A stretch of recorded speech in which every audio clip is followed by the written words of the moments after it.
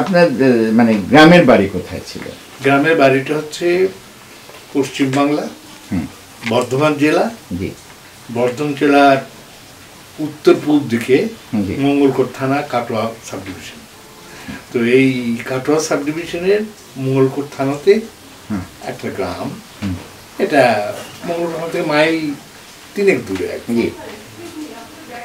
তো কত বছর পর্যন্ত আপনি বর্ধমানের গ্রামটাতে ছিলেন? আমি তো স্কুল ফাইনাল পরীক্ষা পাস করা পর্যন্ত, স্কুল ফাইনাল তখন ম্যাট্রিকুলেশন যেটা ছিল সেটা অনুযায়ী তো সেই পাস টাস করি আমি। তো কেন পূর্ব পাকিস্তানে এলেন? কোনো কারণ নেই, কোনো চাপ নেই, কোনো কিছু নেই। আমার ভগ্নিপতি এবং আমার বড় বোন, আমার ভগ্নিপতি তখন দৌলতপুর কলেজ ইংরেজি অধ্যাপক ছিল, তা ওখানে বেশ ভালো সুন্দর একটা বাড়িও পেয়েছিলেন। তা আমার দুলাভাই আমাকে লিখেছিলেন যে এখানে দৌলতপুর কলেজে এসব তো লেখাপড়া করা যায়, হ্যাঁ তো তুমি এখানে এসো না। আমি ঠিক তার পরের দিনে রাজ কলেজে ভর্তি হতে যাবো, বর্ধমান শহরে রাজ কলেজে ভর্তি হতে যাব। তখন আমি ওই বাবা তখন বাদ দিয়ে দিল। আসবে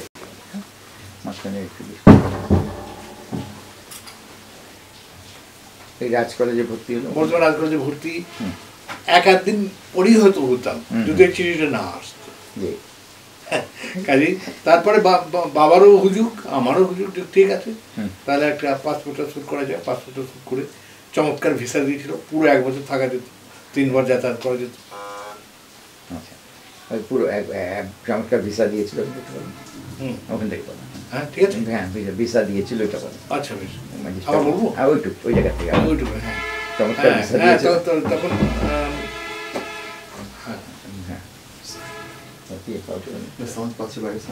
পাসপোর্ট পাওয়া খুব কঠিন ছিল না, পাসপোর্ট পেয়েছিলাম। আর সেই সাথে ভিসা। এটা কোন তখন হবে? এটা 1954 সালে, একেবারে 54 সালে। তো তখন ওই ভিসাটা পাওয়া যেত খুব চমৎকার। সেটা হচ্ছে যে পুরো 1 বছরের ভিসা, একবারও না আসলেও চলতো, আবার ইচ্ছে হলে 3 বার যাতায়াত করা যেত। আচ্ছা, এফ ক্যাটাগরি ভিসা।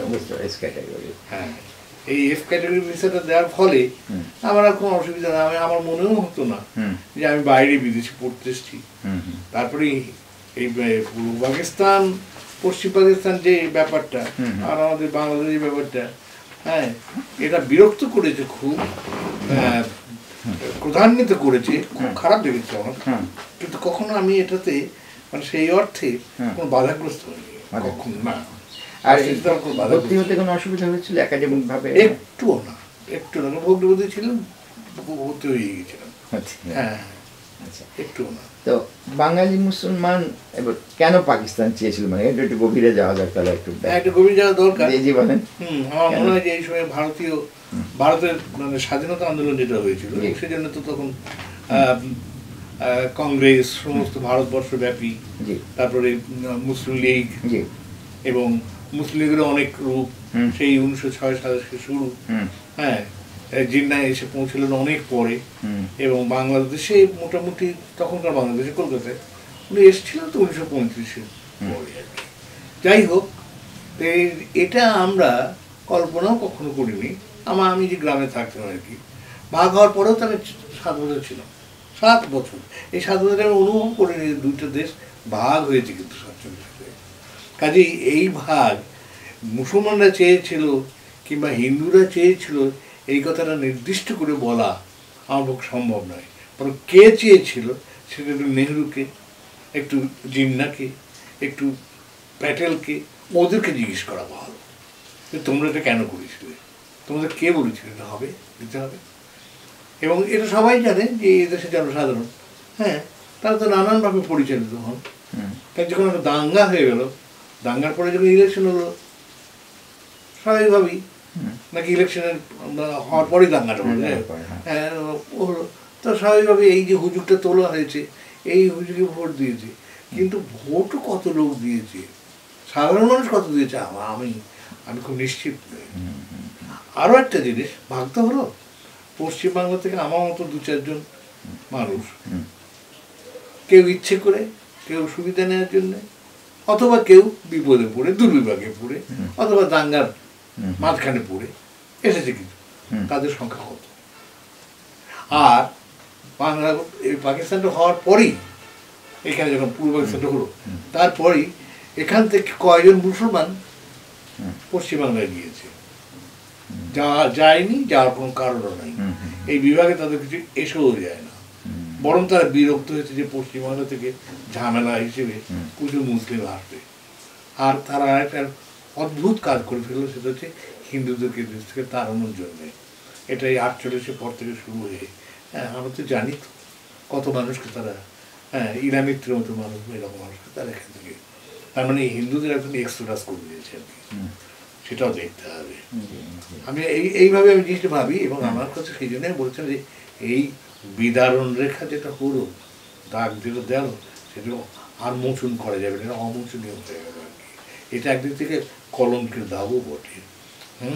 দুই বাংলাকে এইভাবে বিভক্ত করে দেওয়া, লাভ কি হয়েছে আমার জানতে বাকি আছে এখন অন্য লোক কাছ থেকে। আমাদেরকে একটু বুঝিয়ে দিতে হবে যে কী লাভটা হয়েছে। তো যে কারণে পূর্ববঙ্গের মুসলমানরা বা ওই সময় মুসলমানরা বাংলা চেয়েছিল, তাদের সেই চাওয়াটা কি পূরণ হয়েছিল? তাদের আশা আকাঙ্ক্ষা কি পূরণ হয়েছে? আমার তো মনে হয় না, কারণ চেয়েছিল বটে, 2-4 দাঙ্গা হয়েছিল তো সবাই জানে, তারা সেটা চেয়েছিল বটে, কিন্তু এখানে এসেই আমি অন্তত বুঝতে পেরেছিলাম যে পশ্চিম পাকিস্তান নামক যে দেশটা, আমাদের এই পূর্ব পাকিস্তান বলে যে বাংলাদেশ বা পূর্ব পাকিস্তান এখনকার যে বাংলাদেশ আছে, এটা কিন্তু ওর শাসনাধীনে চলে গেছে। এটা বলতে গেলে এক ধরনের নয়া পরিবেশের মতো আর কি। কারণ অনেকে বলবে যে আপনি এইভাবে কথাটা বলছেন কেন, আমরা তাহলে আপনাকে 23 বছর এই পূর্ব পাকিস্তানে এসে বসবাস করতে হতো, তাহলে আপনি বুঝতে পারতেন চিন্তায় ভাবনায়। আমরা নিজেরা বাঙালি মুসলমান, তার সত্ত্বেও তো তারা স্বীকার করতো না। মানে যেখানে 10 জন বিহারি থাকতো, তারাই যথেষ্ট। বিহারিদের বহু নির্যাতন বিহারিদের উপরে হয়েছে আমি জানি, তাদের মধ্যে আমার অনেক সিম্প্যাথি। বিহারিদের মধ্যে আমি বলবো না যে ভালো লোক খারাপ লোক, মানে আলাদা আলাদা করে বলা যাবে না, যাবে আর কি। কিন্তু তাদেরকে বিচ্ছিন্নভাবে বিভিন্ন জায়গায় দেওয়ার ফলে তারা সমাজে যে এই অসুবিধা সৃষ্টি করেছিল। একটা বিহারিদের ওখানে গেলে কথা বলতে গেলেই হিন্দিতে কথা, উর্দুতে কথা বলতো, উর্দু হিন্দি মিশিয়ে কথা বলতো, এবং চোখ গরম করে তাকাতো। কোনো মানে এখানকার বাঙালি মুসলিম যদি সেখানে কোনো জিনিসপত্র কিনতে যেত, এই অভিজ্ঞতা আমার হয়েছে। দৌলতপুর কলেজ থাকতে, দৌলতপুর কলেজে কয়েকটি বিহারিদের দোকান ছিল আর কি। সেই জন্য বলছি যে সেটা প্রয়োজন ছিল কি না, আমি সেই জন্য বিদারণ রেখা বলেছি। এটা একটা হৃদয়কে 2টি ভাগ করে দিলে যাওয়া হয় আর কি। আমি এই মন করি, কিন্তু এখন যারা নতুন বাংলাদেশ আমরা পেয়েছি, এই মুহূর্তে বাংলাদেশ পেয়েছি, গর্ব করছি, অহংকার করছি, অত্যন্ত ওই পাকিস্তানিদের সঙ্গে লড়াই করে এটা আমাকে পেতে হয়েছে। এখন তো আর এই দেশ থেকে আমি বলবো না যে এটা পড়ে পাওয়া চলতো না, তা তো বলবো না, তখন সেটা হয়েছিল অন্যরকম। কিন্তু 23 বছর পরে যে বাংলাদেশটা আবার পেয়েছি, এখন আমরা এই বাংলাদেশটাকে আমরা এখন ভালোবাসছি, এই বাংলাদেশটাকেই আমরা এর পক্ষেই দাঁড়াবো, এর গৌরবটাকে আকাশ পর্যন্ত তুলে ধরবো। এখন তো আর ওইভাবে আমার পশ্চিমবঙ্গ নিয়ে ভাববার কিছু নেই, পিছনে তাকানোর কিছু নেই। আপনি কি মনে করেন যে নিজের যদি বলেন, পাকিস্তানে এসে আপনি লাভবান হয়েছেন? ও দেশে থাকলে ভালো হতো আপনার জন্য? এটা একেবারে আন্দাজের বিষয়। একেবারেই আন্দাজের বিষয়। একটা যুক্তি হতে পারে যে ওখানে কত শিক্ষিত লোক রয়েছে, কত গুণী লোক রয়েছে, সেখানে তো জায়গা করে না খুব মুশকিল ছিল। আমি তো মানে সাধারণভাবে আমার যদি ক্যারিয়ারটা দেখা যায়, তাহলে তো খুব খারাপ বলা যায় না, তাই না? কলেজে কলেজে অধ্যাপনা এবং তারপরে বিশ্ববিদ্যালয় অধ্যাপনা এবং বিশ্ববিদ্যালয় অধ্যাপনের শেষ স্তর পর্যন্ত পৌঁছে তারপরে ছেড়ে দেওয়া, মানে অবসর নেওয়া আর কি, এটা জীবন হিসেবে খুব একটা খারাপ বলা যায় না। এবং ওখানে গেলে হয়তো বা অনেক বেশি প্রতিদ্বন্দ্বিতা, কলকাতার বিশ্ববিদ্যালয়ে পড়াবো আমি, এটা হয়তো তখন তো চিন্তার বাইরে ছিলই আর কি। এখন কার কথা ছেড়ে দিলাম, কিন্তু আমার মনে হয় যে হয়তো এতটা সুযোগ হয়তো কিছু কিছু বেশি হয়েছে আর কি, এটা এক্সপোজার বেশি হয়েছে কিছু, এইটুকুই বলতে পারবো, তার বেশি বলা যায়। একটু প্রতিযোগিতা বেশি হতে, হয়তো প্রতিযোগিতা বেশি, হয়তো বর্ধমান শহরে বর্ধমান কলেজেই একটা উদ্ভাবনা করলে, তখন আমি এটাও ঠিক যে তখন আমি কিন্তু আরও অল্প সন্তুষ্ট হতে বাধ্য হতাম এবং অল্প সন্তুষ্ট হতাম। হয়তো স্কুলে একটা মাস্টারি পেলেই হয়তো, আমাদের গ্রামের স্কুলে যে মাস্টারি, সেখানে থাকতে পারলেও হয়তো আমি খুশি হয়ে যেতাম। হ্যাঁ, আমি ছিলাম কয়েক মাস ওখানে, কয়েক মাস ছিলাম, আমাকে সবাই ভালোবাসতো, কোনো অসুবিধা নেই। আচ্ছা, বাংলা ভাগ হওয়ার ফলে ক্ষতিটা কি হলো, কি ক্ষতি হলো আসলে? ক্ষতিটা হলো এই যে পূর্ণকে অর্ধ করা হলো।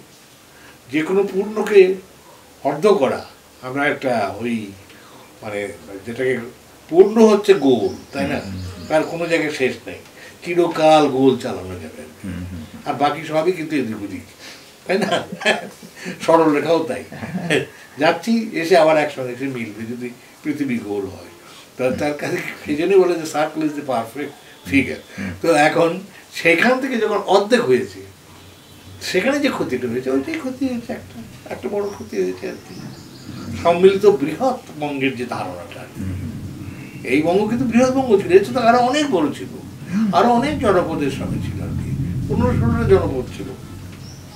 বৃহৎ বঙ্গ দীনেশচন্দ্র সেন সেটা লিখেছেন আর কি। এবং এখান থেকে কত মুক্ত, কত হিরে আহরণ যে করা যেত, করা গিয়েছে। এই ময়মনসিংহ থেকে একটা বাংলা সাহিত্যে এরকম আবিষ্কার হয় না, দীনেশচন্দ্র সেন করেছিল আর কি। কাজেই একসঙ্গে থাকলে তার যে ব্যাপারটা আছে, বৃহতের আনন্দ, সেটা হতো। আর বাকিটা বললাম তো আন্দাজের বিষয়, কি যে হতো সেটা বলা। আচ্ছা, এইটা বলা হতো তখন যে 50 দশকে, যাতে দেশভাগ হয়ে গেলে হয়তো হিন্দু মুসলমানের মধ্যে সাম্প্রদায়িক যেটা আছে ওটা কমে যাবে, সাম্প্রদায়িক, সেটা কি কমেছে দেশভাগ হওয়ার পরে? মনে তো হয় না। আমার মনে হয় যে মানুষ সাধারণভাবে, যেমন আমরা সাধারণভাবে আরেকজনকে দেখলে কামড়াই না, কামড়াতে যাই কি, আমরা তো করি না, কিন্তু এই পাড়ার কুকুর ও পাড়ার কুকুর দেখলেই কামড়ায়। মানুষের স্বভাব হচ্ছে ঝামেলা যত কম হয় ততই ভালো। কেন ঝামেলা করবে? কাজে অন্তত আমাদের গ্রামে যেভাবে দেখেছি, তাতে আমি তো কুকুর মনে হয়নি যে মুসলমানরা ওখানে নির্যাতিত হচ্ছে। এখন তারা নিজেরা বহুদিন থেকে, এর ইতিহাস আরো পিছনে টানতে হবে, ইংরেজদের শাসন পর থেকে, কেন যে মুসলিমরা ইংরেজি শিক্ষা, তারপরে ইংরেজি শিক্ষা এবং সেদিক থেকে বাংলা ভাষাটার সূত্রপাত, কবিতার সূত্রপাত অনেক আগে, কিন্তু গদ্যের সূত্রপাত তো 19 শতাব্দীর শুরুতে। তা আমাদের সেখানে সরে থাকার দরকার কি? তাহলে কি আমাদের বড় বড় একদম মীর মোশাররফ হোসেন তো হয়েছে, দেখাই তো যাচ্ছে, একদম মীর মোশাররফ হোসেন হয়েছে। তো আমাদের এখানে ব্যাপকভাবে তখন আমরা কিন্তু এই চর্চাটা করলাম না। ইউরোপ থেকে যত জ্ঞান আনবার, সেসব জ্ঞান এলো এবং আলোকিত হলো একটা সম্প্রদায়, এবং সেটা শহর কেন্দ্রিক। এটা অপূর্ণ যদিও, তবু এটা তো এক ধরনের লিডারশিপ দিয়েছে। তা এখন আমরা তখন তেমন কিছু করতে পারিনি। এইসব কথা আমাদের এখানে যারা ওদেশ থেকে বড় বড় মানুষ যারা এসছে, তাদের কাছে গিয়েও যদি জিজ্ঞেস করা যায়, তারাও কিন্তু এই একই কথা বলবে। তারা খুব ছিলেন না। তারপরে শহরে শহরে, কখনো কখনো কোনো কোনো গ্রামে নানানভাবে সাম্প্রদায়িকতা উস্কিয়ে দেওয়া হয়েছে, তাতে কিছু কিছু ঘটনা ঘটেছে। আমার এলাকার সবচাইতে বেশি সাম্প্রদায়িকতা বোধহীন এলাকা, সেখানেও কিন্তু কাটোয়া শহরে একজন বিশিষ্ট মুসলিম ভদ্রলোককে হত্যা করা হয়েছিল খুব নিষ্ঠুরভাবে। আমার প্রায় ক্লাস ফ্রেন্ডের মতো, একটু বয়স বেশি হবে, 16 বছর, বর্ধমান শহরে তাদের নিজেদের বাড়ি ছিল, তারা জমিদার বংশ, আমাদের পাশের ফ্যামিলি, তাকে হত্যা করা হয়েছিল। একটা দুটো, আর একটা ভয়াবহ ঘটনা আমাদের গ্রামেই ঘটেছিল। আমাদের গ্রামের এক জামাই, তার শ্যালকের কন্যা মিসিং, মানে অন্য কোন গায়ে গেছে আর কি। সেই যে গায়ে গেছে সেই গায়ে খোঁজার জন্য আমার খালুদের গ্রাম, খালাদের গ্রাম, সেই কৈতন বলে, কৈতন নামটা খুব বিখ্যাত, কেএম সুমান্টনের বিচারপতি ওইখানকার মানুষ, করুই আর কৈতন। আর করুয়ে তো কবি কালিদাস রায়ের জন্ম, ওই এলাকাটা খুব বিখ্যাত, আমাদের গ্রাম থেকে 2 মাইল দূরে।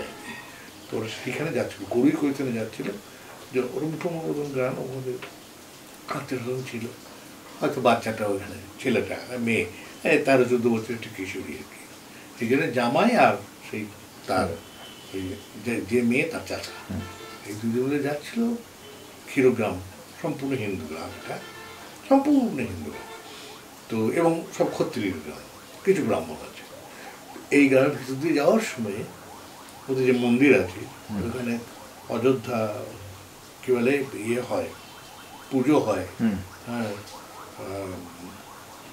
মা ওই এরই আরেকটা রূপ আর কি, হ্যাঁ চণ্ডীরই আরেকটা রূপ, যোগাদ্দা। যোগাদ্দা এখানে সব তো আগে নাকি নরবলি টরবলি ছিল, এবং এই নরবলি দেওয়ার জন্য একটা বিশেষ সম্প্রদায় ছিল। সেই সম্প্রদায়ের নাম হচ্ছে তেঁতুলে বাগদি সম্প্রদায়। তেঁতুলে বাগদি, বাগদি কিন্তু তেঁতুলে বাগদি। এবং সে অনেকদিন পর্যন্ত এই প্রথা ছিল যে সব রকমের পুজো টুজো করে ইয়ে চন্দন টন্দন দিয়ে, সিঁদুর টিঁদুর দিয়ে, কপালে সিঁদুর দিয়ে হাঁড়ি কাটা মাথাটা ঢুকিয়ে দেওয়া হতো। এবং তারপরে খাঁড়াটা, বিরাট খাঁড়াটা নিয়ে এসে আস্তে করে ওর ঘাড়ের উপরে চেপে এই সামান্য একটু রক্ত নেওয়া হতো, অর্থাৎ তার সেই প্রতীকী এটা ছিল। এবং মোট বলে আমি নিজের চোখে দেখেছি। তো যাই হোক, তো এই গ্রামটার ভিতরে যখন যাচ্ছিল, তোরা যখন চলে বেরিয়ে গেল, 8 মাইলের মতো গিয়েছে, এই সময় এরা যারা জিজ্ঞেস করেছিল ওরা সব মদ খাচ্ছিল, 2-1 ভদ্রলোকও ছিল, তারা গিয়ে ওকে নৃশংসভাবে ওই ক্ষীরগ্রামের 1 মাইলের মধ্যে ঘুরতে পারে। এই একটা সাম্প্রদায়িকতা। কিন্তু সাম্প্রদায়িক দৈনন্দিন জীবনে সব কিছু মিলিয়ে সাম্প্রদায়িকতা দেখিনি, সংস্কার দেখি। হিন্দু মহিলা স্নান করিলে ছোঁয়া দিত না, হ্যাঁ, তো সে অনেক সময় এটা ব্রাহ্মণদেরকেও হিন্দুরা ছুতে পারত। এগুলোকে আমি বাদ দিয়েছি, কারণ আমার স্কুলে আমার প্রতি কোনো সম্পর্ক দেখানো হয়নি। কিন্তু আমাদের পণ্ডিত মশাই আমার কাছ থেকে পেন্সিল নিতেন না, তারা বলতেন যে তুই পেন্সিলের নীল জিভে ঠেকাস, যা তোর পেন্সিল নেবো না। সংস্কার, সংস্কার। হ্যাঁ, আবার আমি যেহেতু সব কিছুর মধ্যে থাকি, তো আমাদের এ পুজো হবে, সরস্বতী পুজো হবে, লিস্ট লাগছে কী কী লাগবে, কী কী লাগবে। তখন আমি আমাদের যিনি প্রধান, মানে খুব বড় ব্রাহ্মণ, পণ্ডিত ব্রাহ্মণ, উনি লিস্ট করছেন। আমি বলে যে হ্যাঁ মাস্টারমশাই একটা বাদ পড়ে গেল। কী বাদ পড়ে গেল? না কিছু বাদ পড়েনি। আমার না দ্রোণপুষ্প বাদ পড়েছে। তাই তো দ্রোণ বাসক, হ্যাঁ দ্রোণবাস পাস পড়েছে। আরে তুই কি পূর্বজন ব্রাহ্মণ ছিলি নাকি?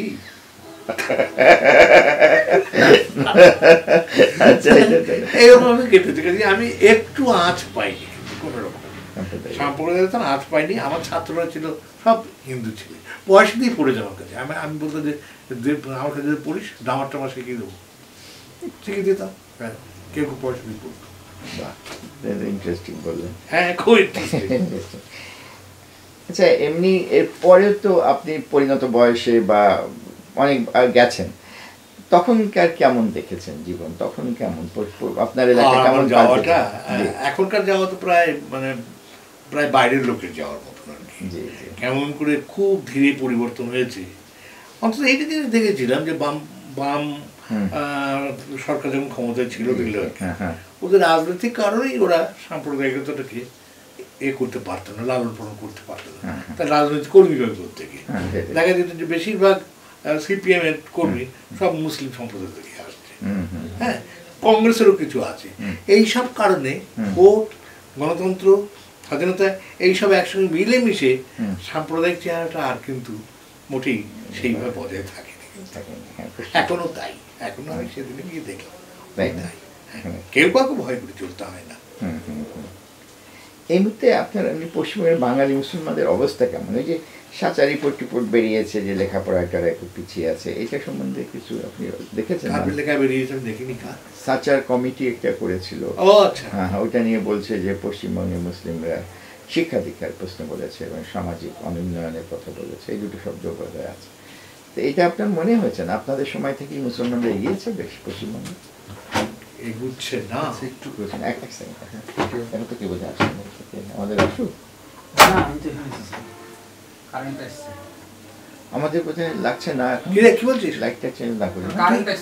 হ্যাঁ হ্যাঁ, আচ্ছা ঠিক আছে, কারেন্ট এসছে? হ্যাঁ আসছে স্যার। একটু পরে ইন্টারভিউ চলছে তো, আমরা জানাবো আমরা শেষ ঠিক আছে। সরি, তো এরকম বলছে সাচার কমিটি রিপোর্টে যে পশ্চিমবঙ্গের মুসলমানদের অনেক ডিটেল রিপোর্টে ভালো কাজ, যে শিক্ষা এবং সামাজিক অগ্রগতিতে অনুন্নয়নে অনুন্নয়নে আছে। এটা আপনার কি মনে হয়? আছে, বাস্তবে আছে। হ্যাঁ, এবং অভিযোগ আছে শহরাঞ্চলে, কলকাতা শহরে, কলকাতা থেকে পাস করা মুসলিম মেয়ে, হ্যাঁ, সে নানান রকম অভিযোগ করলো, কে আমাদেরকে এ করে না, চাকরির ক্ষেত্রে তা আমাদেরকে নিতে চায় না, এগুলো ওদের সঙ্গে কথা বলি। আরে 51% তো মুসলিমদের জন্য, সংখ্যা লঘুদের জন্য, শুধু মুসলিম না, মানে কি বলে শিডিউল আছে, তাদের জন্য 51% তাদের জন্য। হ্যাঁ, তারপরে আমি তোমার বলে যে আচ্ছা তুমি যে যোগ্যতা নিয়ে চাকরি করতে চাইছিলে বা চেয়েছিলে বা চাইতে, সেই যোগ্যতা সম্পন্ন হিন্দু ইয়ে ছিল, ক্যান্ডিডেট ছিল? তাহলে হ্যাঁ ছিল। আর কিরম ছিল? সে অনেক। তাহলে বলো, ওই দিক থেকেও যদি ধরি তাহলে তো চাকরিটা কে পাওয়া কথা বলো, কত বেশি থাকে, এত তফাৎ থাকে। এইসব ভেবে আমার মনে হয় একেবারেই যে নেই তা না। আমাদের এখানেও লোক বিশেষে বিশ্ববিদ্যালয়ে হিন্দু শিক্ষক প্রচুর আছে, কোনো রকমের এ নেই। এটা আমি বলবো যে এদিক থেকে আমরা বোধ হয় কিছুটা এগিয়ে, পশ্চিমবঙ্গ থেকে।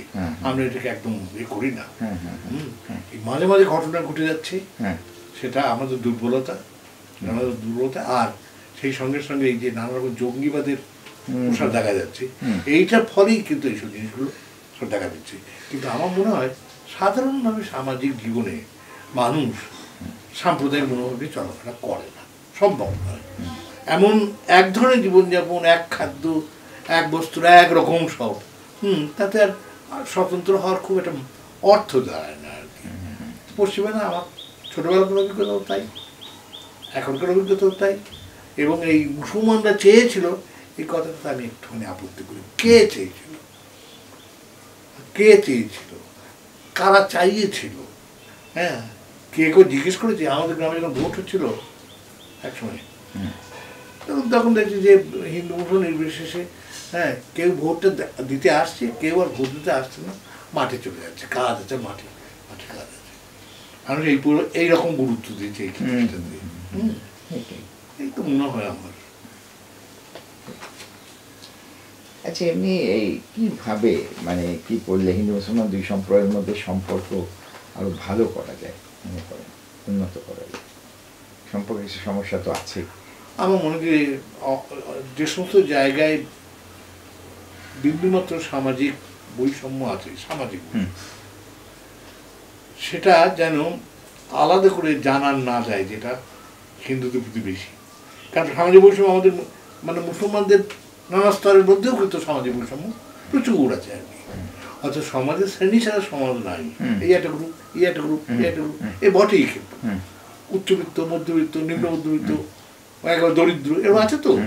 তো সেই বৈষম্যের জায়গা থেকে যে তাদেরকেও একটু একই চোখে দেখা হয়, যাতে ঠিক আছে, প্রচুর জমি পড়ে রয়েছে, আমাদের সরকার হয়তো ঠিক করলেন যে আমাদের যেগুলো সরকারি জমি, সেগুলো সরকারি জমি বিতরণ করা হবে সমস্ত এই চাষিদের কাছে, ভাগ চাষিদের কাছে, অথবা এই ভূমিহীন কৃষকদের কাছে। সেখানে যদি মনে হয় যে আচ্ছা সমচক্ষুতে দেখি তাদের, আর কোথাও যেন ওইগুলি না চলে আর কি। তা আজকেও কাগজে দেখলাম যে হিন্দুদের গাল, মুসলিমদের গাল দেওয়ার জন্য না কি করার জন্য পিটিয়ে মেরেই ফেলেছে একজনকে, আজকেও খবর। এই সমস্ত অসহিষ্ণুতা কখনো কখনো ঘটছে। হয় কি, সব ঠিক আছে, হঠাৎ ভিতরে একটা ঋণাংশ, একটা জিজ্ঞাংশ জেগে ওঠে আর কি। তখন মনে হয় যে আমি তো ইচ্ছা করে ওকে দমন করতে পারি, আমি তো ইচ্ছা করে নির্যাতন করতে পারি, সেই সুযোগ তো আমার আছে। মানুষের এই লোকটাও কম নয়, এই ক্ষমতা দেখানো নেই। কিন্তু সাধারণ সমাজ জীবনে সাম্প্রদায়িকতাটা খুব স্বাভাবিক একটা জিনিস বলে আমার মনে হয় না। এটাকে নির্মাণ করতে হয়, তৈরি করতে হয়, উস্কাতে হয়, তৈরি করে নিতে হয়, পরিবেশ করতে হয়, এইসব করে তবে সাম্প্রদায়িক দেখা যায়। আমার অন্তত তাই ধারণা। আচ্ছা, ধরেন 40-এর দশকে 30 দশকে বোঝা যেত যে হিন্দু মধ্যবিত্তরা সবকিছু মতো দখল করেছিল, মুসলমান মধ্যবিত্তের বিকাশের অনেক সমস্যা ছিল, তাদের একটা ক্ষোভ টোপ ছিল। এখন তো ধরেন যে বাংলাদেশ থেকে হিন্দু মিডল ক্লাস অনেকটাই অপসৃত, মানে এখন তারা কোনো প্রতিদ্বন্দ্বী না। তাহলে এখন বাংলাদেশের সাম্প্রদায়িকতা থাকার মানে অবজেক্টিভ ভিত্তিটা, বৈষয়িক ভিত্তি কোনো যুক্তি নেই। হ্যাঁ, থাকলে একটা হচ্ছে নিরংসা বৃত্তি ভিতরের মানুষের, খুব ভিতরে যারা নিবিষ্ট থাকে, এরা দুর্বলের উপরে এই চরিতার্থ করে। আর একটা হচ্ছে অশিক্ষা, কুসংস্কার, মুক্তভাবে পৃথিবীকে দেখতে না পারা। আমাদেরকে এসব মানে এগুলো সাংস্কৃতিক যে অনগ্রসরতা সেটা তো আছে। আমরা তো নিজেরাই বলি, হ্যাঁ, লালনের গান কে শুনবে, রবীন্দ্রনাথের গান কে শুনবে, বলি না, ভাগ করে আমি জানি যে ভাগ আলাদা আলাদা ভাগ আছে আর কি। তো এটা তো আমি করতে পারিনি। আমরা তো সমাজের সমস্ত মানুষকে, ওই যে মার্কস যেমন বলেছিল যে সব এমন সমান হবে, হ্যাঁ, যে সেই অর্থে সবাই মুক্ত থাকবে ও স্বাধীন থাকবে। তো আমাদের এখানে সেটা তো হয়নি। হ্যাঁ, এমনকি শিক্ষিতদের মধ্যেও কিন্তু সত্যিকারের যে আলো যেটা বলে, সেটাও কিন্তু সত্যিকারের আলোটাও কিন্তু শিক্ষিতদের মধ্যেও ঠিক সেইভাবে ঢোকে। তোমাদের কি মনে, আমি জানি না, আমার নিজের মনে হয় একদম যথেষ্ট আলোচিত। আচ্ছা, কি করলে দুই বাংলার মধ্যে শাসন, আচ্ছা বারবার দরজাটা খুলতে বন্ধ করছে,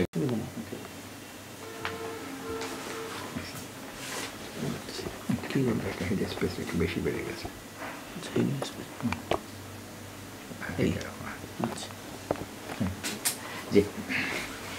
এটা হচ্ছে যে দুই বাংলার মধ্যে সাংস্কৃতিক সম্পর্ক কিভাবে আরো উন্নত করা যায়?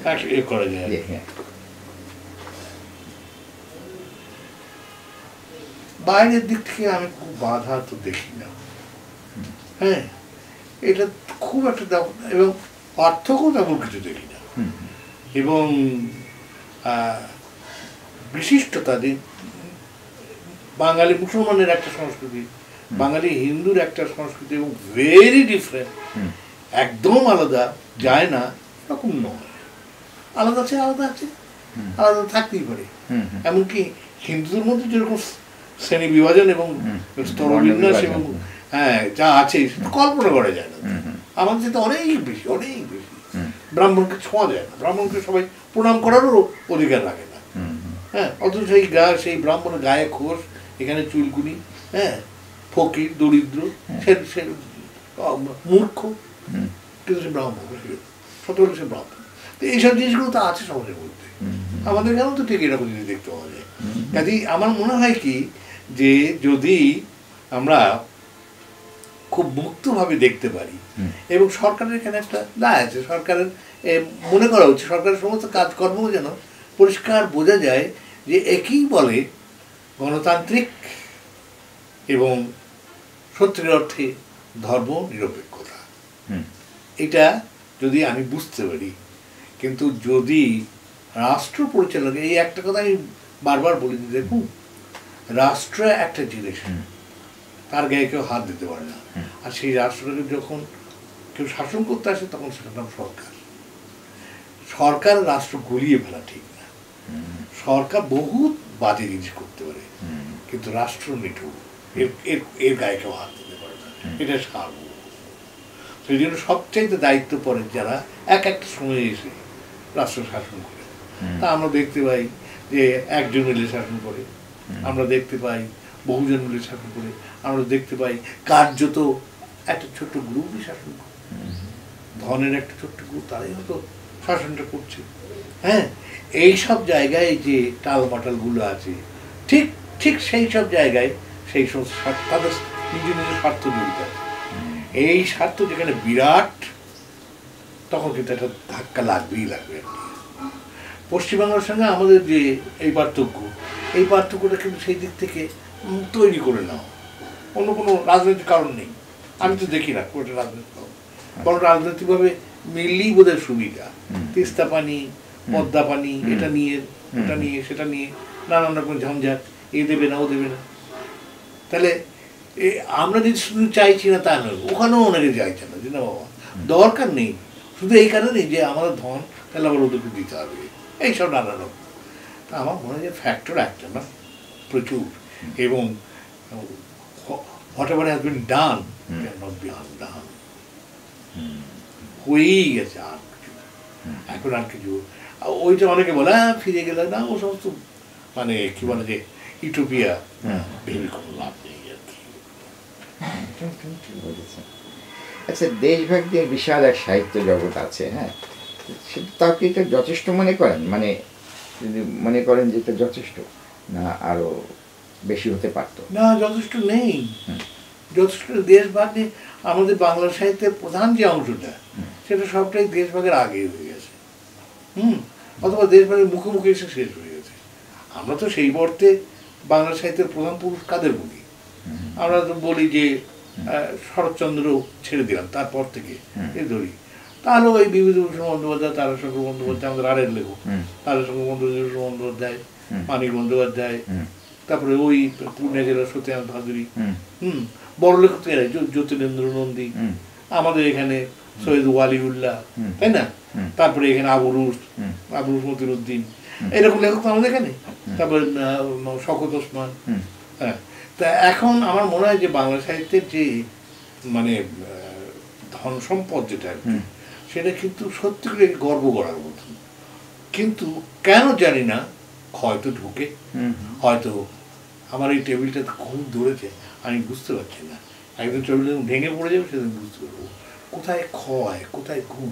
এটা সাহিত্যের সবচেয়ে বড় ব্যাপারটা হচ্ছে সমাজের উপর সাহিত্য নির্ভর করে আর কি, যে সমাজ যেমন সেই সমাজের চিন্তা ভাবনাগুলো ঠিক সেইভাবেই সাহিত্য উঠে আসে। সাহিত্য আর কিছু না, ইট ইজ অলসো হিস্ট্রি। এই হিস্ট্রিটা হচ্ছে জীবন্ত, ব্যক্তিতে নিবদ্ধ, আর সাধারণ হিস্ট্রিতে ব্যক্তির উল্লেখ থাকে না, এই হলো পার্থক্য। কিন্তু এই পার্থক্য ব্যাপক পার্থক্য। হিস্ট্রি একটা জেনারেল বিবরণ এরকম সেটা ঠিক আছে, এটা গোলমাল করে না, কিন্তু ব্যক্তি স্বতন্ত্র, এই একটা মানুষ, এই একটা মানুষ, এই একটা মানুষ, এটা একটা অপূর্ব বিস্ময়। আমার কাছে তো তাই মনে হয় যে সাহিত্যের যে কোনো একটা চরিত্র সেটা ব্যক্তি আলাদা হয়ে গেছে, চিরকাল সে চিহ্ন, এমনি মানুষ মরে যাবে কিন্তু সে থাকবে, ডক্টর ইউ থাকবে, ওই কি বলে আমাদের ইয়ের কামুড লেখা আর কি, সে হয়তো থেকে যাবে, শশী হয়তো থেকে যাবে,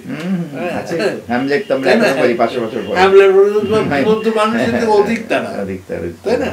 তো কাজেই সেই কথা বলছি যে মানুষ সৃজন ক্ষমতা যখন তার পূর্ণ বিকশিত কাজ করতে পারে, তখন সে যা তৈরি করতে পারে তার সৃষ্ট জিনিসের চাইতেও স্থায়ী হয়। যা আমাদের সামনে রয়েছে কংক্রিট, তার চাইতেও স্থায়ী হতে পারে, সত্যি করে। সেই জন্য বলছি যে কবে সেই ডন কিহোতে লিখে গেছে, এখনো পর্যন্ত সেটা জীবিত আছে এবং আমাদেরকে নানা রকম। আমি হেমিংওয়ে পড়ছি, হেমিংওয়ে অনুবাদ কিছু করবার ইচ্ছা আছে, আমার মনে হচ্ছে এটা চিরকালীন জিনিস আর কি। মানুষের নিরংসা যেমন, হিংসাও তেমনি, সবই ঠিক আছে, একই রকম। সেটা যেমন আমরা ইয়ে করি, প্রশমন করি, সেটাও ঠিক আছে, মহৎ প্রবৃত্তিও ঠিক আছে, হীন প্রবৃত্তিও ঠিক আছে, বিশুদ্ধ প্রবৃত্তিও ঠিক আছে, এই তো মনে হয় আমার কাছে। আমি খুব ঘাবড়াই না এটা মানুষের। একদম ঠিক আছে। আচ্ছা, আমাদের দেশভাগের যেটুকু সাহিত্য আছে এর আপনি বলেন যে যথেষ্ট না, এই সীমাবদ্ধতাগুলো কি কি, মানে কি হতে পারে? কারণটা একটা হতে পারে, দেশ বিভাগ যখন হলো, আমার এই কথা অনেকের বিরক্তি সঞ্চার করতে পারে, কিন্তু আমার মনে হয় দেশ বিভাগ যখন হলো, পূর্ব পাকিস্তান একটা অংশ হলো আর পশ্চিমবাংলা হলো, তখন পূর্ব পাকিস্তানের মুসলিমরা তারা কি খুব ডিস্টার্ব বোধ করেছিল? বা ডিস্টার্ব বোধ করার কোনো কারণ ছিল? তাদের তো দেশ ত্যাগ করতে হয়নি, তাদের তো ছিন্নমূল হতে হয়নি। তাহলে দেশ বিভাগের জ্বালা যেটা, হ্যাঁ, পরিবর্তন যেটা, সেটা তাদের মানে বোধের মধ্যে সেইভাবে আসবে কি করে? খুব সহজ কারণেই, সেই জন্যে এখানে দেশভাগের উপরে তেমন অসাধারণ লেখা নাই। ওই বলতে গেলে হ্যাঁ, একটি তুলসী গাছের কাহিনী, ওই আমাদের সৈয়দ ওয়ালিউল্লাহর বা ওরকম কারো কারো, হ্যাঁ, এরকম দুটো যাচ্ছে। তো 60-এর দশকও যে ভিন্ন হলো, 60-এর দশক তখন মানে আর দেশভাগ তখন এটা নিয়ে আর লেখার কিছু নেই। এই আমি কিছু লিখতাম আর কি, হ্যাঁ, 60-এর দশকে আমরা সময় লেখা শুরু করি, এই জ্যোতিপ্রকাশ কিংবা আমি, তারপরে আত্মীয় যেমন ইলিয়াস, তারপরে শওকত আলী, এই তো সব লিখেছি আমরা আর কি। তখনও ওটা আর একটা মানে আমার কাছে মনে হয় না যে অত্যন্ত মানে এমন একটা বিষয় যেটাকে অ্যাড্রেস করার দরকার আছে আর কি, সেটা করা হয়। তো সেই জন্য সাহিত্যের পশ্চিমবাংলাতেও ঠিক তাই। পশ্চিমবাংলার জেলায় দেখা যাবে যে পশ্চিমবাংলার যে দেশভাষা সাহিত্যটা, তার বেশিরভাগ এখান থেকে যারা বিতাড়িত অথবা চলে গেছেন অথবা ওখানে গিয়ে বড় হয়েছেন, তারাই বড় সাহিত্যিক হয়েছেন। এই এক ধার থেকে নাম করা যাবে। আমি জিজ্ঞেস করি, তারা জিজ্ঞেস করি, হ্যাঁ বস্তু দিয়েছিলাম কী করবো, বস্তু টস্তু সব আমি দেখেছি, কিন্তু আমি কিন্তু যে শিয়ালদা স্টেশনও দেখেছি। দেখেছেন না? ভয়াবহ ভয়াবহ ভয়াবহ। হ্যাঁ, বললে আপনি এক পাশে চিন্তা করলেন, তা তোমাদের দেশে তো দরকার হয় না। আমি যে ওই দেশে ছিলাম, আমি আসার সময় দেখছি আমি কি করতে পারি। কোন সালে এটা?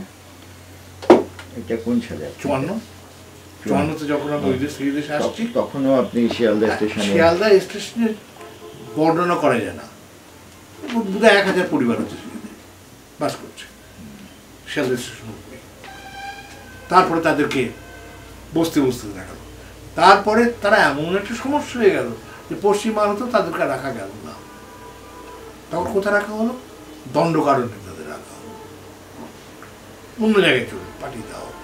তারা এখন আর বাঙালিই নেই। ওখানে যে বাঙালি হিন্দুগুলি গিয়েছেন, তারা এখন আর বাঙালি নেই, অন্য খানিকটা ঝাড়খণ্ডের মতন বাংলা বলে এরকম হয়ে গেছে। আমরা গিয়েছিলাম দণ্ডকারণ্য, আমরা শুটিং করেছি দণ্ডকারণ্য। তাহলে তুমি অনেক ভালো জানো। না, দেখেছি আসলে খুব বড় নেক্সট জেনারেশন তো বাংলা আর আসছে না, শুধু বাংলা ছেলেমেয়েরা আর বাংলা কেউ। তো আপনি আগুন পাখি উপন্যাসটা লিখতে চাইলেন কেন? আমার বেদনা থেকে আর কি, আমার বেদনা থেকে। হ্যাঁ, আমার মাকে দেখেছি তো, মাকে আমাদের বড় সংসারে দেখেছি। সেই মাকে তো এখানে নিয়ে এসে, বাবাকে আর মাকে, বাবা আসতে চেয়েছিলেন, আফসোস করতে হয়েছে, আর মা আসতেই চান। আর আমি এখন বুঝতে পারি, দেশ বিদেশে মানুষ চাকরি করে, আমেরিকার ছেলে সে হয়তো কোথায় ফিলিপাইনে চাকরি করতে হচ্ছেই তো। আমরা এসেছি, ঠিক আছে, আমার বড় ভাই ঢাকাতে একটা চাকরি করে, যেন আবার বিয়ে হয়েছে, তিনি স্বামীকে নিয়ে খুলে আছেন। আমিও না হলে এখানে এলাম, এখানে কোনোটা করে চাকরি, আমার পরিবারকে আসতে হবে কিছু। 5 ভাইয়ের বিরাট সংসার, তার মধ্যে একটা শাখা চলে এলো, বাকি শাখাগুলো সব সেখানেই আছে, কেউ আসে। তাদের প্রথম কথা হচ্ছে যে ওই প্রায় সাঁওতালদের মতন আর কি। সাঁওতালরা বলতো না যে খ্রিস্টান হয়েছে কিন্তু সব পুজো করছিস কেন? তাহলে খ্রিস্টান হয়েছে তো কি, তাই ধর্ম ছেড়ে দেবো নাকি? আমাদের এরাও তাই, পাকিস্তান চেয়েছি ভালো কথা, তাই বলে আমি কি দেশ ছেড়ে যাবো নাকি? আমার বাড়ি পাকিস্তান চেয়েছো, আমার চাষা কোন আপাত লড় খেলেন পাকিস্তান, আর তারপরে যাবে না পাকিস্তান, খেপেছিস নাকি? পাকিস্তান যাবো কি জন্য? কিছুদিন দিয়ে কি বলা যায়, অপশন দিয়ে আমার মামা, আমার ফুফাতো ভাই, আমার আর এক ফুফাতো ভাই, আমার ছোট চাচা, তারা সব অপশন দিয়ে, কেউ রাজশাহীতে, কেউ খুলনায় তার পোস্টিং নিয়েছিলেন। 3 মাসে বেশি কেউ থাকেননি, আবার ফিরে গেছে, ফিরে চলে গেল। এবার তার ফলে সে চাকরিটা হারিয়ে ফেললো। আর আমার ছোটো চাচার জীবনে চাকরি করলেন না, ওই যে আমার বাড়িতে চলে গেলেন, এবং জমি জমা ইত্যাদি। তাদের এই দেশ ভালো লাগেনি? না, ভালো লাগলে শুধু নয়, ও তাদের তো ছিল তো বেশি দিন নয়, তারা যা 5 দিন ব্যস্ত হয়েছে, বলতে পারে এমনি কিছুদিন একটু পরীক্ষামূলকভাবে পাঠানো হয়েছে যাওয়া আর কি। কেউ থাকলো না, আমার কচি ভাইও থাকলো না, আমার প্রিয়ও থাকলো, ছোটো চাচাও থাকলেন না, কেউ থাকলেন না। তাদের ওদেশ পরে কেমন তারা ওদেশে থিতু হয়ে গেলেন, ভালো আছেন এখন? তারা কেমন আছে? ভালোই তো আছে, ভালোই আছে। তবে মুসলমানদের আগে যেমন একটা সেই অশিক্ষার যে ব্যাপারটা ছিল, সেটা কাটছে না কেন? সেইখানে সরকারের কিছু করণীয় থাকতে পারে। আমার মনে হয় যে ওদেরকে ওরকম করে ভোটের জন্যে তুলে একটা এর মধ্যে রেখে দেওয়া, কিংবা ওদেরকে প্রতিনিয়ত প্রশ্রয় দেওয়া, এইটা না করে তারপরে মাদ্রাসা শিক্ষা অনেক করে দেওয়া, আবার মাদ্রাসা শিক্ষাকে নানাভাবে সংস্কার করে আধুনিক করার চেষ্টা করা, এই সমস্ত না করে সত্যিকারের অর্থে আমার মনে হয় যে সরকার পরিচালনা, এটা একটু আগে বললাম রাষ্ট্র আর সরকারের পার্থক্য, সরকার পরিচালনার ব্যাপারে হ্যাঁ তারা অনেক সাবধানী হওয়া উচিত। এবং এটা শুধু মুসলিমদের ব্যাপারে বলছি না, ওখানে অনেক আদিবাসী আছে, আমাদের এখানকার থেকে অনেক বেশি। হ্যাঁ, বহু বাঙালি গ্রামের প্রায় ভিতরেই সাঁওতালদের গ্রাম আছে, প্রায় ভিতরেই, পাশে বড় পুকুরটার চারিপাশে সাঁওতালদের আছে। হ্যাঁ, তো এই সমস্ত এবং জনজাতিরা আমার কাছে একটা বর্ধমান জেলার জনজাতি বলে বই আছে। ওরে বাবা, এত রকমের জন ওখানে, হাড়ি বাগদি মুচি, হ্যাঁ মুসলমান তো বটেই, মুসলমানদের মতো কত ভাগ, আশ্চর্য। এই বৈচিত্র্য এরকম অন্ত নেই। এই বৈচিত্র্যগুলোকে যদি একটা ঐক্যের বন্ধনে বাঁধা যায়, অর্থাৎ বৈচিত্র্য রেখেও ঐক্য, তাহলে হয়তো আমি মনে করি যে পৃথিবীর শ্রেষ্ঠ দেশগুলির একটি হবে বাংলাদেশ। হ্যাঁ, এই বিষয়টা আমার আছে। আমি আমার নিজের ভাষা সম্বন্ধে অত্যন্ত গর্বিত। হ্যালো, আচ্ছা, তো এখন আর একটা দুটোই করি শুধু। দেখো তোমাকে স্যাটিসফাই করতে পারি না না, খুব ভালো, আপনি তো সুন্দর বলেন, আচ্ছা এটা কোনো বিষয় না। আচ্ছা, এই মুহূর্তে আগুন পাখি তো আপনি লিখেছেন অনেক ছোট গল্প, দেশভাগ এসছে আপনার, দেশভাগ নিয়ে আর কোনো সাহিত্য করার কোনো পরিকল্পনা আছে বা এটা কোনো বিবেচনার মধ্যে আছে এখন?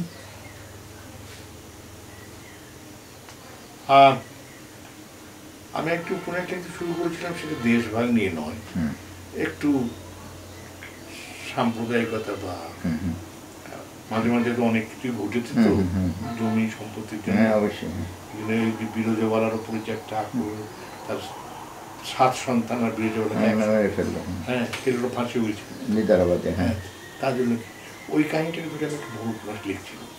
সমস্ত এই এটা আসবে, মুক্তিযুদ্ধ আসবে, তারপরে এইটা সাম্প্রদায়িকতা আসবে, এটা তো এইটার একটা অংশ এবারে বেরোচ্ছে অন্যদিন পত্রিকায়। আচ্ছা, এখন আমি যদি পারি তাহলে এটা চালিয়ে বড় খুব ভালো, খুব চমৎকার, খুব ভালো হবে। কারণ কীরকম মাইনরিটির পরে নানা ওই মানসিকতা, এখন নিরংশের কথাটা বললেন, যে এখনও কাজ করছেন একটা মানুষের মধ্যে, এবং কি নিষ্ঠুরভাবে মারা হলো মহিলার বাচ্চাগুলোকে, মনে আছে না? মনে আছে, নিদারাবাদ, লোকটার নাম যেন ভুলে গেছি, এটা ভয়াবহ একটা মোল্লা টাইপের ঘটনা আছে।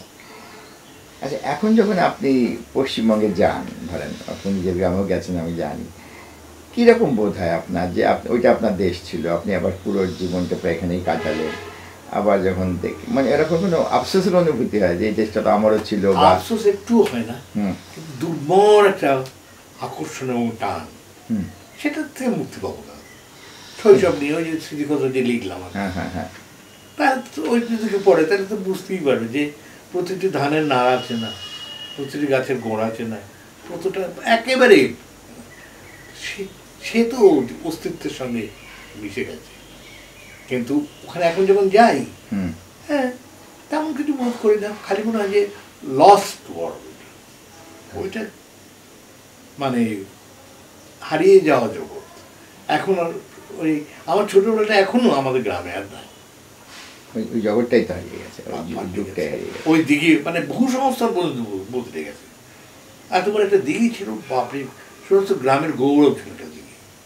মহারাজা মহেন্দ্রচন্দ্র নন্দীর দানে পরিপূর্ণ ছিল আমাদের গ্রামটা। তার কারণ মহারাজা মহেন্দ্রচন্দ্রী যাতে তিলি সম্প্রদায়ের মানুষ, অর্থাৎ নিম্ন সম্প্রদায়ের মানুষ, তাদের কোণে পাওয়া খুব মুশকিল ছিল।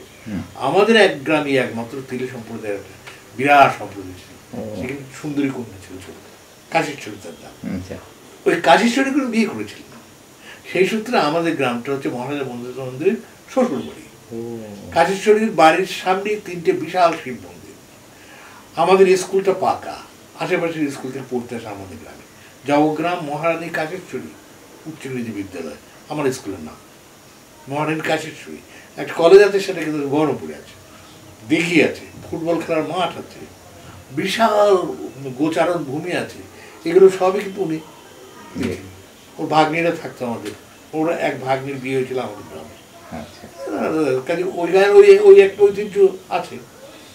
সেসবের এখন কিছুই নেই। শুনছি যে দিঘিটাও অর্ধেক করে ফেলেছে।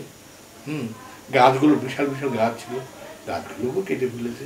মানে আমাদের অভ্যেস তো খারাপ হয়ে গেছে।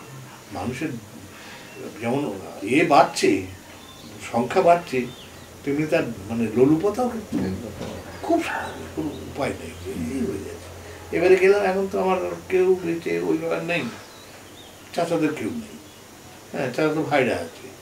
আমার চাচাতো ভাই যেটা আমার সবচেয়ে ঘনিষ্ঠ ছিল, সেও 2 বছর আগে মারা গেল, তার 4টে ছেলে আছে, এই 4টে ছেলে সংসার আছে। এখন আমি যেতে হলে এদের সংসারে যাই।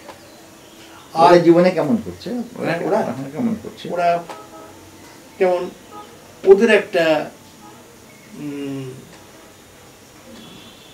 মেয়ের ছেলে, কারণ ওদের না, ওদেরও আবার নাতি নাতি, হ্যাঁ সে করছে কি, এখন বিশ্বভারতীতে বাংলায় পড়ছে, বিশ্বভারতীতে বাংলা পড়ছে। কি গো তুমি এগুলি আনবা, রেখে দাও, রেখে দাও, রেখে দাও, তো বাংলা পড়ছে।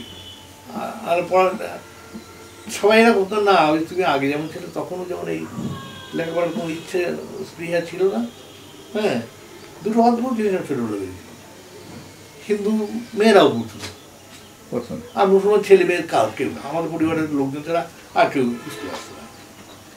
পরবর্তীকালে এখন 2-1টা ফ্যামিলি স্কুলে দেখলাম, হ্যাঁ আমাদের পাশেই যে আর একটা শেখ ফ্যামিলি ছিল, সেখানে 2-4টে দেখলাম, মেয়েও এবার অনেক দেখলাম, অর্ধেক প্রায় লেখাপড়া করছে, ক্লাস 9-10 ওই আমাদের ওই স্কুলে আর কি বদলাচ্ছে।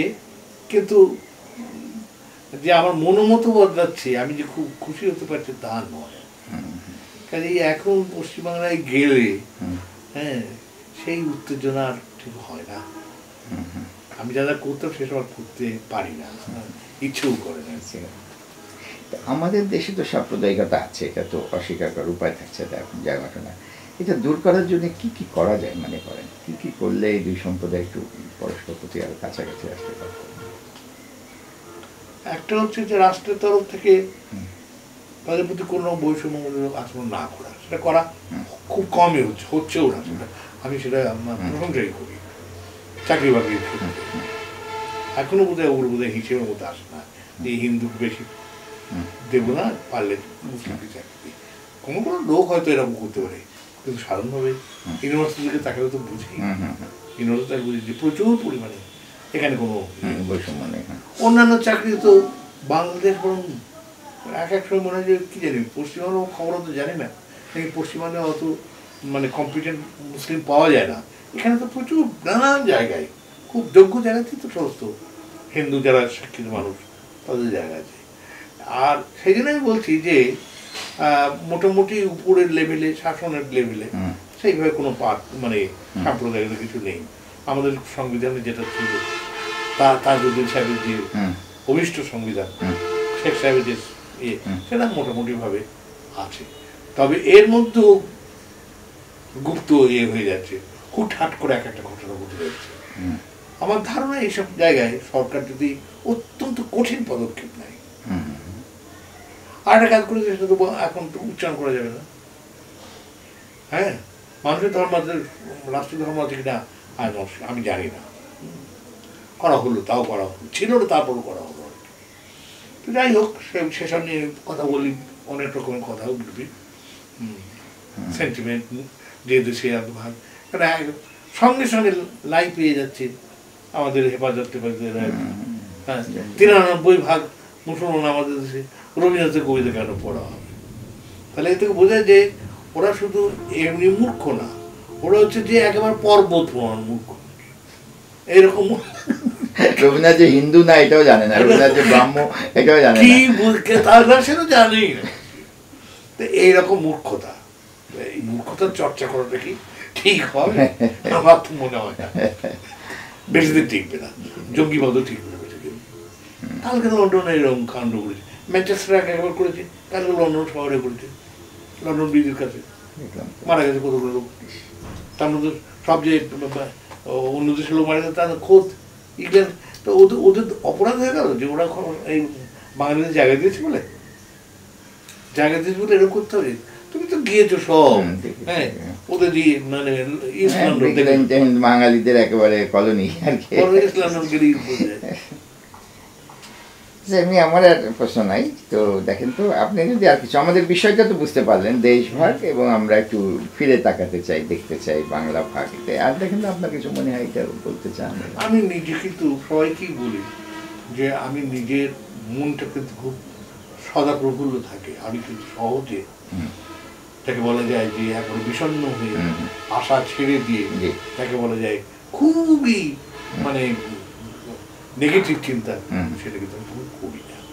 এই জন্য আমি নিজে যেমন সব আনন্দ পরিপূর্ণ থাকতে চাই, তেমনি আমি মনে করি যে বাংলাদেশেও মানুষও ঠিক সেইভাবেই, হ্যাঁ, সেই সুযোগ তারা পাবেন, লেখাপড়ার সুযোগ, তারপরে তোমার ভূসম্পত্তির সুযোগ, যা যা দরকার মানুষের আর কি, আধুনিক সভ্যতায় যা দরকার।